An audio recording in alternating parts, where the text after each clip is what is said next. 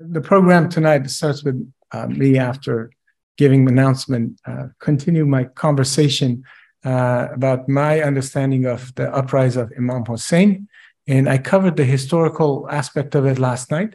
Where did the Muslim community go wrong that 50 years after death of a beloved prophet, his grandchildren were massacred in a manner that when we speak about it today, it brings tears to our eyes.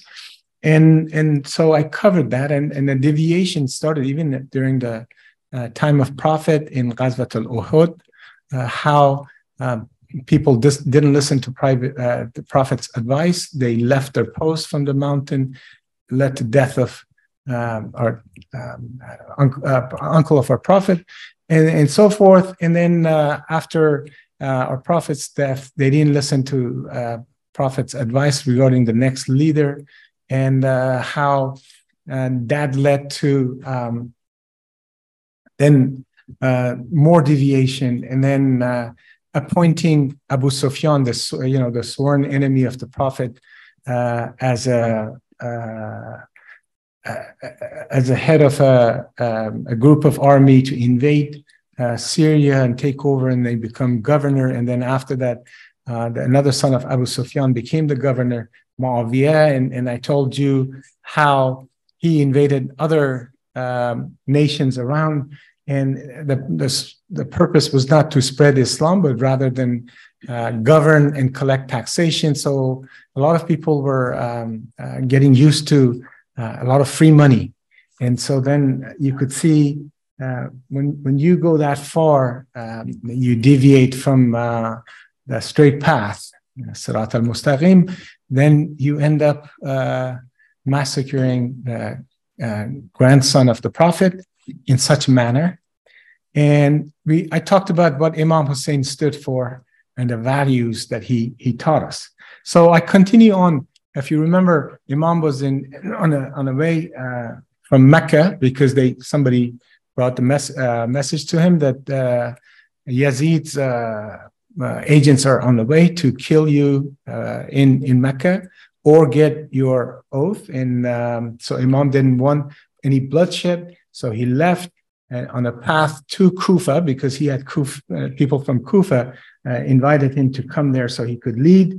And then the story, how Yazid got hold of that story and assigned a new governor, Ubaydullah, and how Ubaydullah, in my opinion, like a head of CIA today, becoming a governor, was using trick and force, and how he got to the city. And people of Kufa were sort of wishy-washy, and they took their oath back because they were scared of life, and some of them were bought, and so forth. And so you could see how this thing is leading. And while Imam Hussein is coming from Mecca toward Kufa, on his way there, his cousin, who went to Kufa to figure out if the oath is real from people of Kufa, was murdered by Ubaydullah, and he had an opportunity to assassinate Ubaydullah. And I emphasized that Ubaydullah didn't use that opportunity, and said, our Prophet said, Muslims will never assassinate anyone.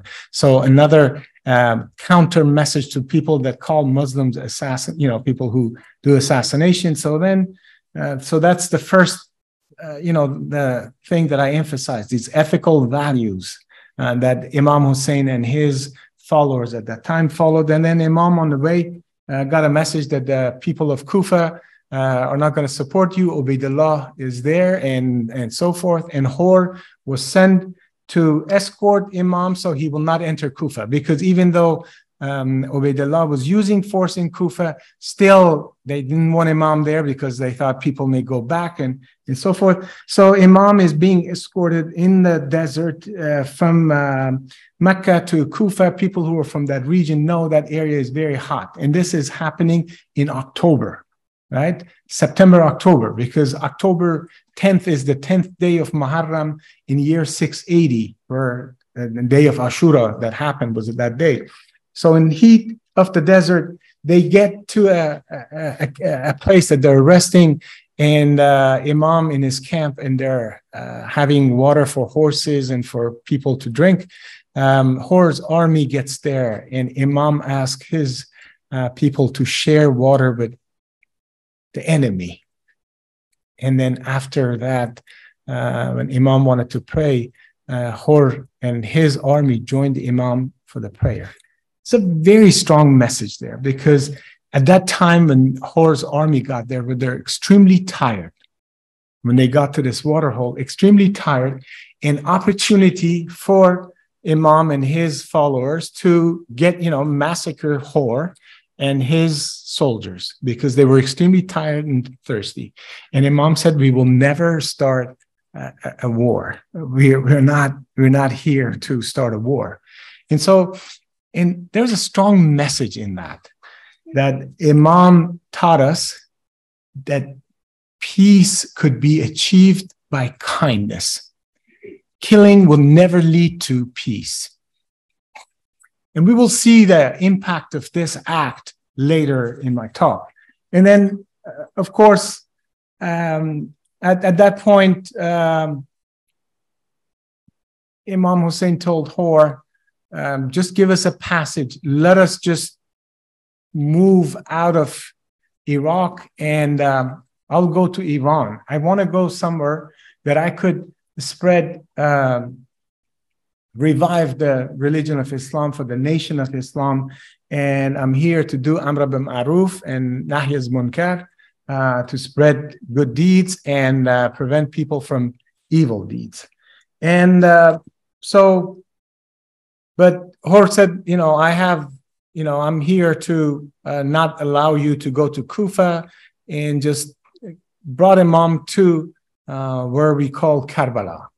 People from Iraq know where Karbala is situated and how hot it gets in that time of the year. So the second day of Muharram, Imam gets there. I'm reviewing the history for some of the younger people, because they don't know the story of for those of us who heard the story many times in our life, I apologize. But it's important to talk about this history, because when I was a little kid, I thought the war or the battle started from the first day of Muharram until the last day of Muharram. There was no killing, no fighting until really the last day, which it's today, on the noon of Ashura. Probably it didn't last more than 20 minutes, and some people say 2 hours. So this is the first lesson we learned from Imam Hussein, that you're kind with your enemy, because that could have everlasting effect. Investing in something that the payoff is a lot bigger when you give your kindness instead of your hate for your enemy. And by the third day, Ubaydullah Ziyad assigns Amr Saad, Umar ibn Saad, as the head of the field, the general for the field of Karbala. He comes, there's a story there, he brought 4,000 troops, then 1,000 of Hor's army was there already. And then some people say there were 20 or 30,000. It doesn't matter. 5,000 to what we know, 72 men were killed, including infant, the 6 months baby of Imam Hussein. And Imam Zainul Abidin was the only male who survived. So 73 men to thousands, whatever it is, it's not a fair, but they had assignment to get oath from Imam Hussein, get his vote of confidence or kill him in the field. And by the 7th day of Muharram, Umar ibn Saad said no more access to water. So from the 7th day until the 10th day, there was no water coming to camp of Imam Hussein. And if you are in a place that temperature gets between 47 to 50 in the shade, and they're in the desert sun, it's getting hot. Everybody's getting thirsty. Kids are crying. And on the 10th day, this is when, the peak of harshness comes. But amazing thing, that's one last night I talked about Imam Hussein being brave. And every one of us have an image of Imam Hussein in our head. The image of Imam Hussein that I have in my head is a brave individual. So I never pity Imam Hussein for what he went through. I envied his braveness, right? The horrible act of Yazid's army doing to Imam Hussein, of course, it makes you, emotional. But the more I get more emotional when I think of the beauty of the pure faith and beauty of a man who is so brave.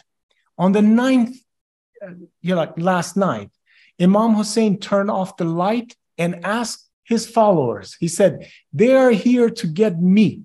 I take my oath away from you, so you are free.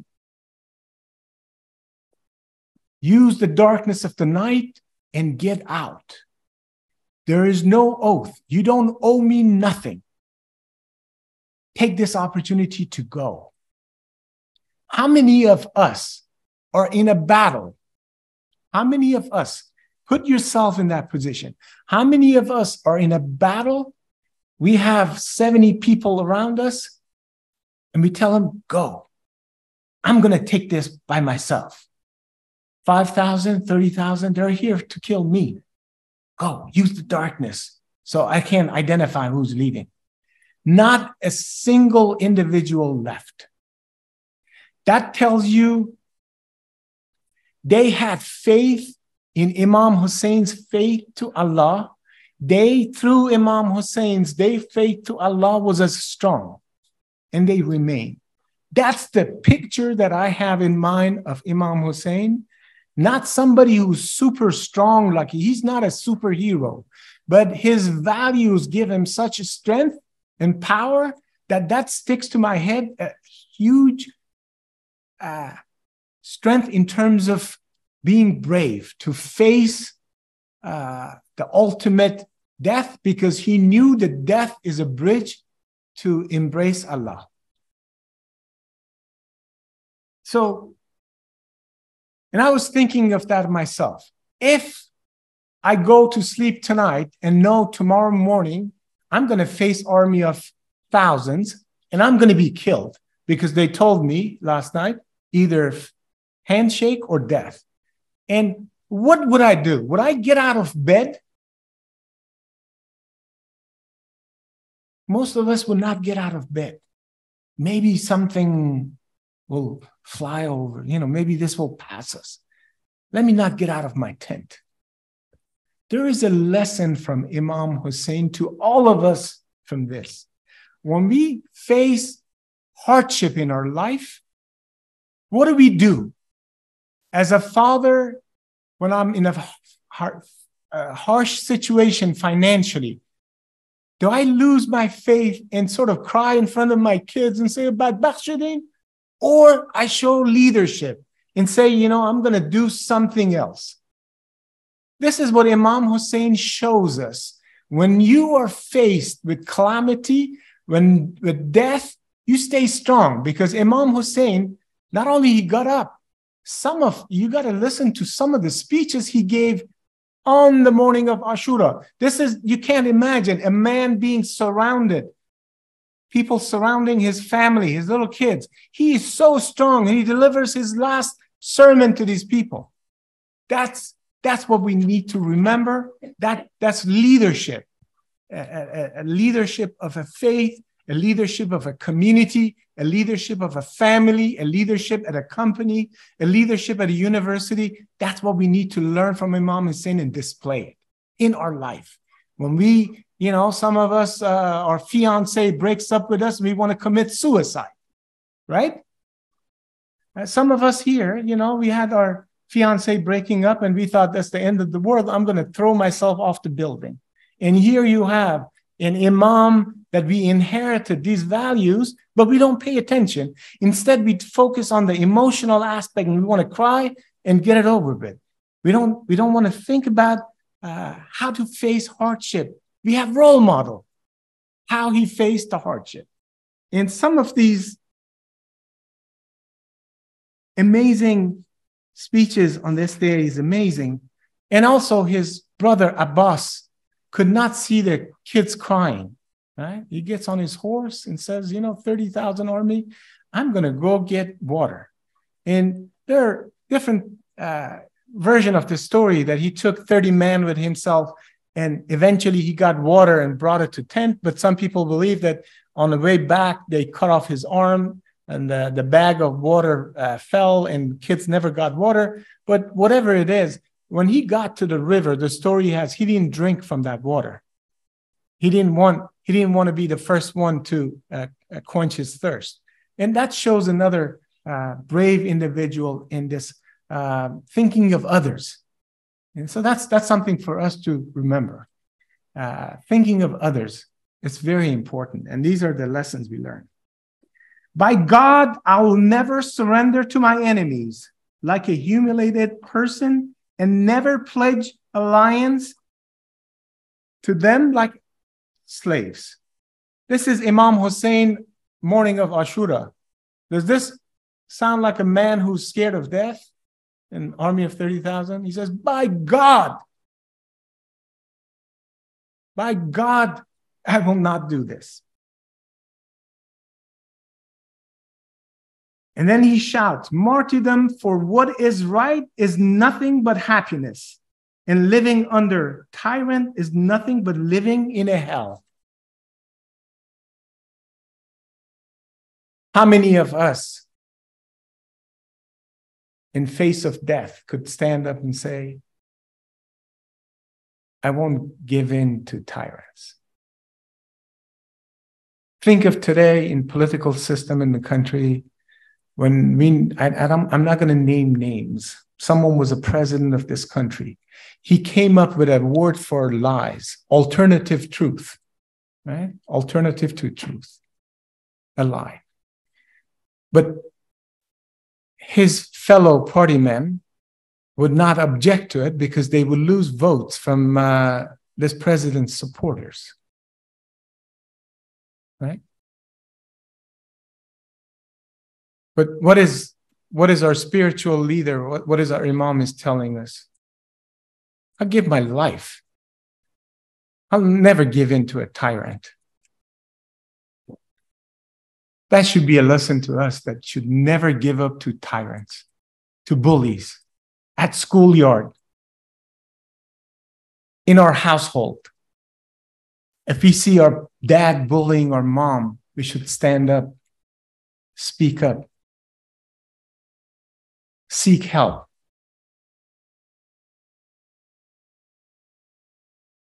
Death with dignity is better than life of humiliation. Hayhat min nazallah.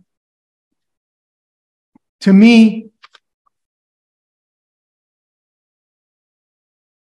and then at some point, he tells the army, don't start the war. Don't speed up this process. Give me an opportunity so I could tell you what I stood for. Why am I opposing this? By the way, people who killed Imam Hussein were not from another religion. These are Muslims. Shamr, who we know the person who killed Imam Hussein. He walked to Hajj 16 times. The ritual of Hajj, some people think it's more sawab if you walk instead of getting on a horse or camel, right? And he was in the army of Imam Ali to fight Muawiyah in the first civil war, right? And they say, his praying was, it's like amazing. That's the person on that side. That's another lesson. That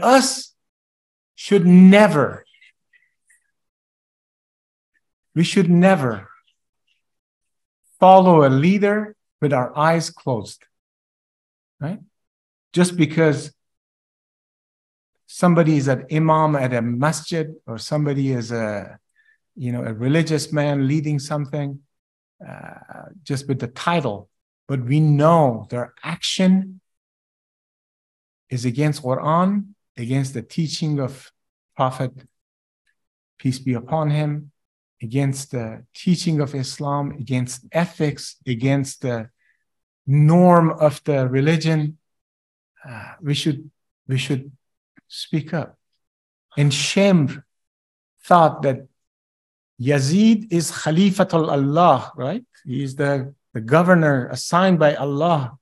And Imam Hussein rose against the Khalif. So to him, it doesn't matter who the Khalif is, Ali or Yazid. So when Ali was the Khalif, he was in the army of Ali against Muawiyah.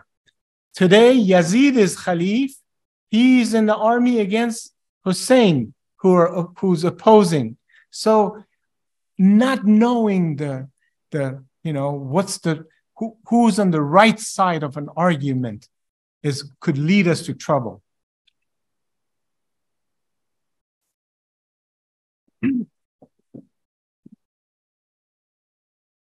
And finally, he tells his family, be patient, you noble ones.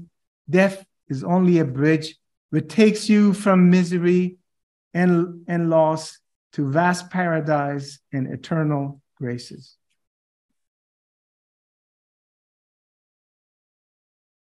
And of course, we know what happened. One by one, all the men of Imam Hussein support group were killed.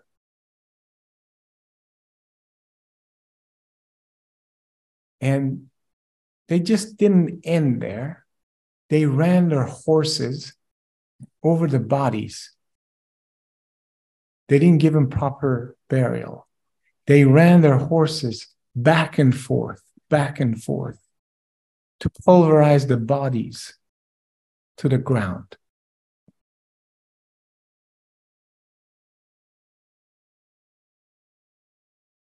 And as a prize, they cut off the head of Imam Hussein to take it to Yazid to get their prize. You know, the trophy. Grandson of the Prophet. And of course, on this eve, they set fire on the camp. Women and children running out of the tents, fire blazed. Bibi Zainab lost his children, love of his life, his brother. Now needs to go around the bushes and find the little girls.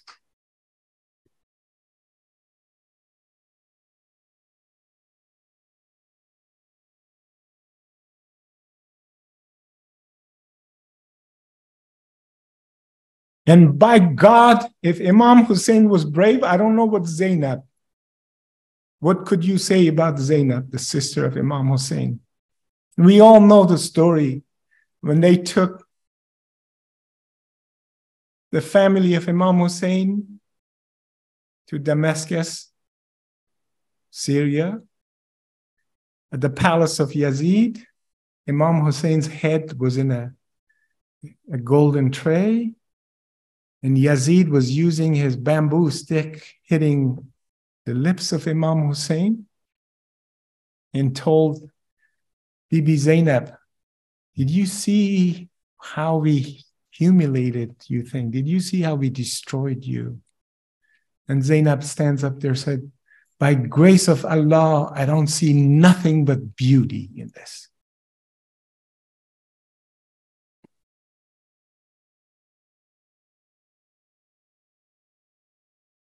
So our hearts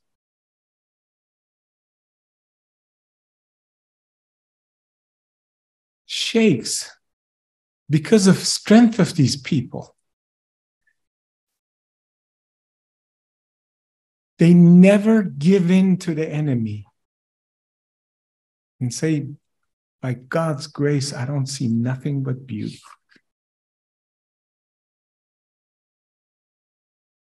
And I've spoken my allowed time, but the purpose of my speech was at the end. What is our role? 21st century, as people who inherited this beautiful story, we have multiple characters as role models. What is our responsibility? First of all, Imam Hussein doesn't belong to us Shiites. It doesn't belong to just Muslims. Imam Hussein belongs to all humanity. My suggestion is every one of us is responsible to learn the message of Imam Hussein and share it with all our friends, regardless of their faith. Draw the parallel history of Jesus, Prophet Jesus, and story of Imam Hussein. Prophet Jesus stood to the religious scholars of his time who were embezzling money, who were doing wrong things, and he gave his life. And we have a role model, Imam Hussein.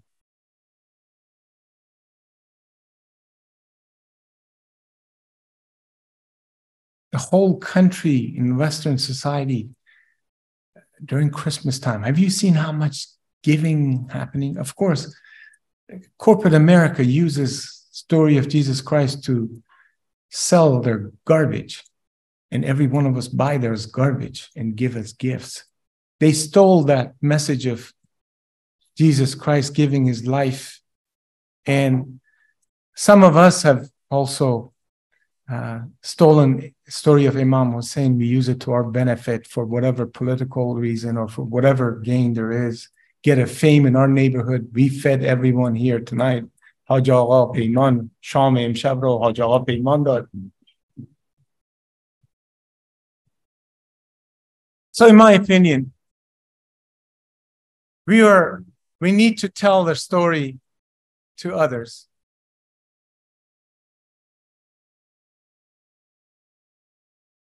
This is city of Oakland. When you don't have hope, when you don't have direction, when you don't have guidance, you use a lot of your energies on these four-wheelers, and there are seriously hundreds of youth get on these four-wheelers and they take over the city.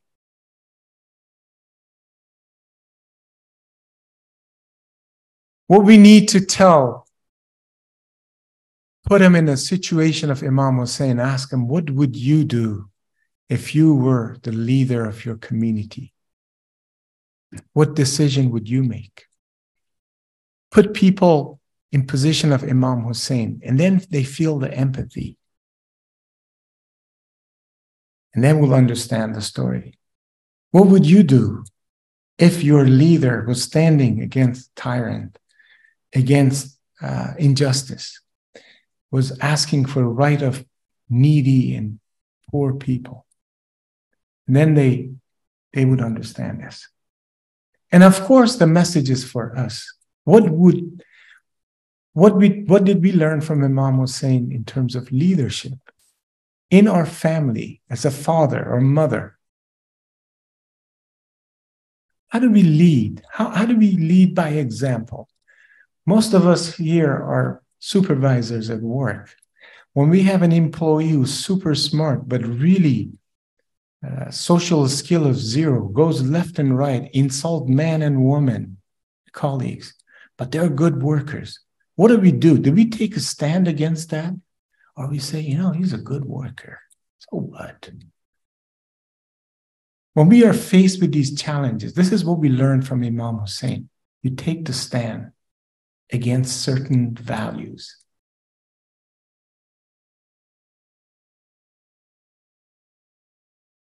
Do you think if Imam Hussein was here, he would shop from Amazon?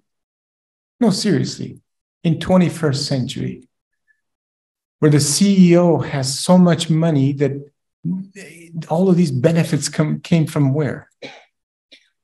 All those little stores that would provide jobs for families, those are taken away, right? Would Imam Hussein does everything for convenience through Amazon, you think? Just ask these kind of questions. If you have an opportunity to buy your coffee from Starbucks or from mom and pop coffee shop, which one would you do? Ask yourself, what would Imam Hussein do if he was living in our time? Would he take a stand when they were killing George Floyd in Minnesota for a $20 counterfeit in such a manner? Would Imam Hussein just sit quietly and say, well, these are black people. I'm not black. Why should I be out there? Is this the stand would Imam Hussein take? These are the questions we should ask ourselves. And these are lessons from our Imam that we could apply to our life in 21st century, in our family setting, at work, in a society. Would Imam Hussein, if he had his children at school, would Imam Hussein participated in governorship or part of the parent-teacher association? Would Imam Hussein register in city council in the city he would live? Because he could, if they were making wrong decisions, he could speak up and he could set things straight. Or Imam Hussein would be passive. These are the questions, in my opinion, I ask myself on a daily basis. What would my Imam do in a situation like this? And when you learn the story of Karbala, teaching of Imam Hussein, decision-making becomes so easy. Imam Hussein is the GPS. And you know what that GPS, the direction we typed in? Embrace of Allah, the divine. That's the direction.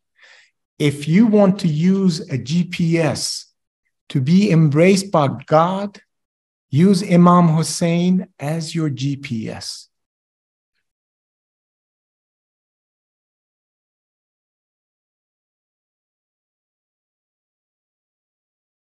And think of a beautiful thing we inherited. It's called Imam Hussein and his family and his friends, a legacy. Consider yourself, and we should consider ourselves lucky that we have Imam Hussein as our spiritual guide. But Imam Hussein's story needs to be spoken today, and those lessons should be used for us to find our path. A dark path, and you have someone bright light, right? Captain has taken this road to Allah, just follow that. Yes, emotional outpour is important, but it has to come with this first. We need to do ta'aqqul first. We need to think, learn, and emotionally process that event. And as I said last night, remembrance of Imam Hussein is reliving the story of Imam Hussein in presence of God today, because the story of Imam Hussein in presence of God is timeless.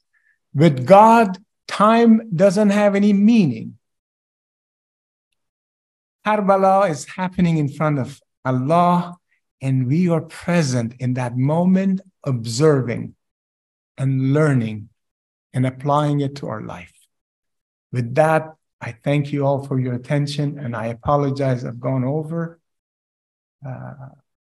Hopefully, my outpour of my emotion, my feeling for Imam Hussein would make you think and would give me your input. So if next time I'm speaking at the center, I'll do a better job in helping, because the worst thing you could do is waste people's time, especially mu'mineen's time.